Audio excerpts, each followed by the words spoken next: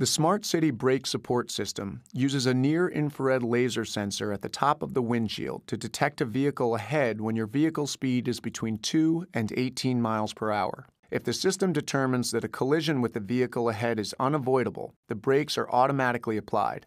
It may also be possible to avoid a collision if the relative speed between your vehicle and the vehicle ahead is less than 9.3 miles per hour. In addition, when you depress the brake pedal while the system is operating, Brake Assist helps apply the brakes firmly and quickly.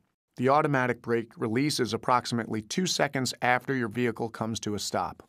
Pressing the DSC off switch turns off Smart City brake support in addition to turning off dynamic stability control.